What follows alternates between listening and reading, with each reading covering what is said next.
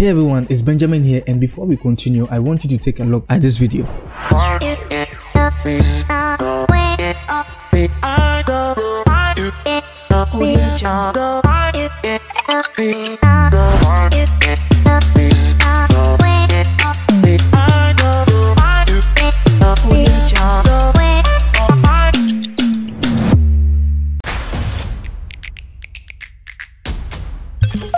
So before we get started in today's tutorial, this is what I want you to know. I'm not going to be remaking the entire thing I just showed you, but what I'm actually going to do is I'm just going to walk through the whole process on how I was able to put everything together inside of Canva. So if you are excited for this, let's dive straight into Canva.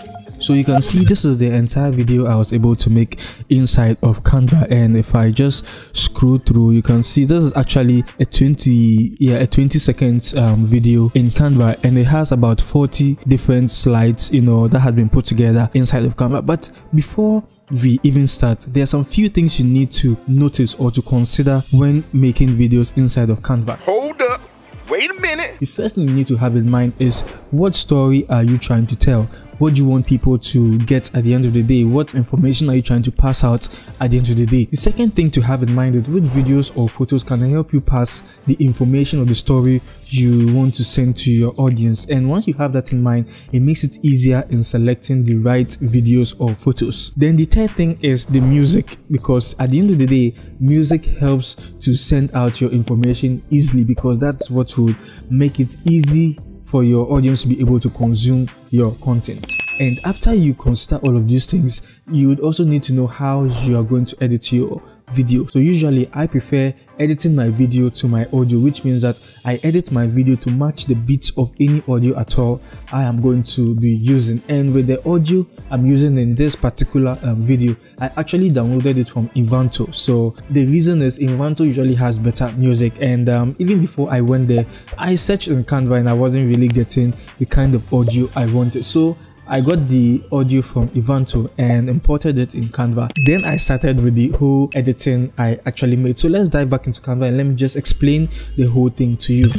So you see that with all of these slides that have been added in this video, they all have some numbers attached to them, and these numbers are just the timing of how long this particular scene or slide is going to last on the video. Okay, so this is going to last for just 1 second. This is 0.5 seconds or 5 milliseconds, we can say.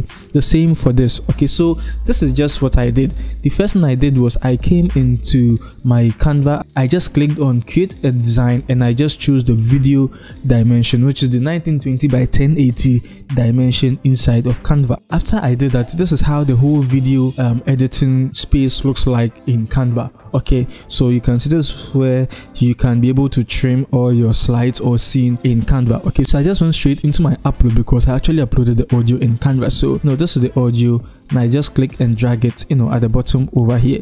And this time around, Canva gives you the opportunity to edit audio. So because this is just one slide, you are not really able to stretch out your audio. But if I have to just duplicate, okay, you can see now I'm able to stretch my audio a lot. Okay, so what I actually did to be able to get the whole audio is, with the third slide, I just had to stretch it so much that I can also have the opportunity to stretch out my audio. Okay, so you can see this is the full audio we are seeing right now.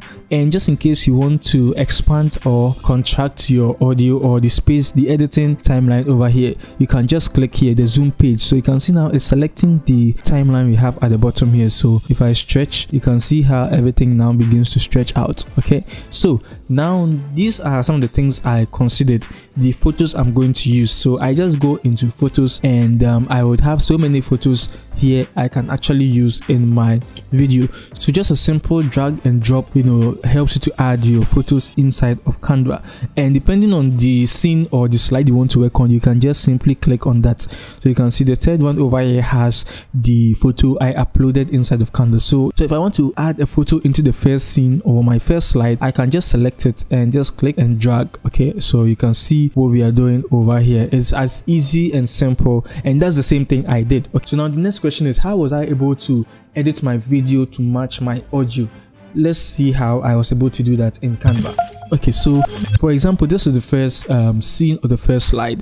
Canva gives you the opportunity to extend the duration, okay, or depending on the duration or how long you want a particular slide to last on, on the screen, you can be able to adjust it by dragging it, expanding or contracting it. Okay, so from the audio waves we have over here, we are able to tell how the beat is going to sound like. Okay, so you realize that with every section which has a larger audio wave, that's where a major beat is actually playing. So once it starts from here, this is a major beat over here. Okay, so I can just drag this over here so that the next scene starts from there. So the next thing is, I don't want a boring transition from one slide to the other. I want some sort of movement to take place from here. So what I can do is I can click on the plus and click on add transition. Okay, and Canva actually has some cool transitions we have over here, so you can choose any of them at all, but because of the beats we have in the background, something like the stack would be the best. So if I click on stack,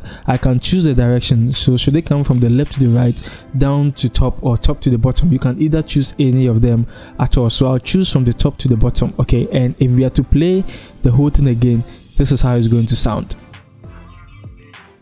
So you can see how the whole thing is looking. Okay, so then I can just come here and also click and drag this way, or depending on how you want everything to look like.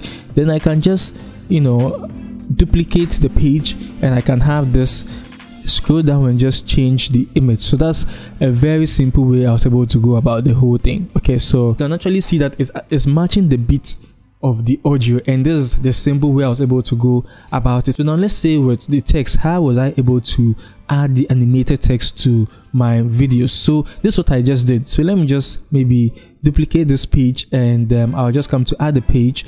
This is it over here. Okay, what I just did was I came into videos and I just searched for gradient, and you can see we have so many interesting gradients over here. So you can just choose any of the ones that suit you. So I just click and drag it in here, and it takes the whole page. So you can see that this scene actually takes the whole length of this gradient we have uploaded. So I can just drag it back because I don't need the entire clip. I just need a short section of it. Okay, so you just click and drag it this way.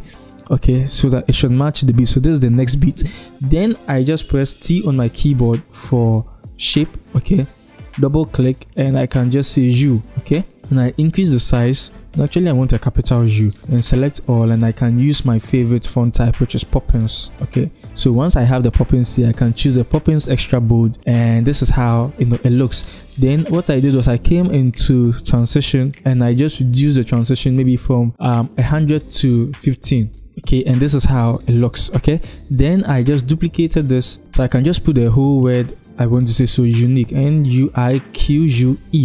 Okay, and it's too big. The text is actually too big, so we just have to reduce the size of the text. Okay, so I just drag it here and increase it to something like this, reduce the size, and I'll just center it over here. Then I come back to the transparency and increase it all the way to 100. Okay, so this is how it looks at the moment. And what I'm going to do next is I'll just click on it, come to animate, and I will just come to any of the animation you want, but I went for the typewriter. Okay, and you can see with the speed, I want it to be very fast. So with this slider over here helps you to control the speed of your animation. Then I can also reduce the duration so that it gets to run very fast. So let's see. Okay, so that's how it is. So I can just duplicate it and basically change all of the text over here. So I can just say S, okay, and come here and say stylish, STYLISH. Okay, then I increase it so that it fits the frame, and yes, so that's how the whole thing would look like. So let's check. So you can see how easy and simple it is to be able to edit videos inside of Canva. So yes, this is how I was able to edit the entire video inside of Canva. And don't forget, the things you have to consider is the story you want to tell, finding the necessary audios and videos to support the message you want to send out to your audience, then finding the appropriate music to support your content. Then after you're able to do that, you now have to know how you want the whole thing to look like, which means that you now need to be working with transitions and adding animations to your text. If only you'd be needing that in your video. So yeah, this is the entire thing. So if you still want me to make a detailed video on this, let me know in the comment section, and if you are new, make sure to hit on the subscribe button so that you do not miss any of my future Canva uploads. The name is Benjamin. Don't forget to like, and don't forget there is no limit to creativity. I will see you in my next video.